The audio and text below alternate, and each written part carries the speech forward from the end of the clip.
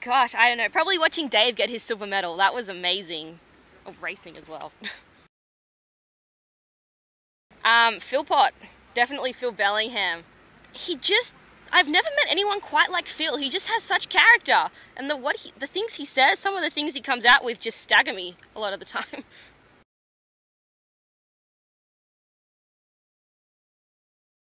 Figure skating. I love figure skating.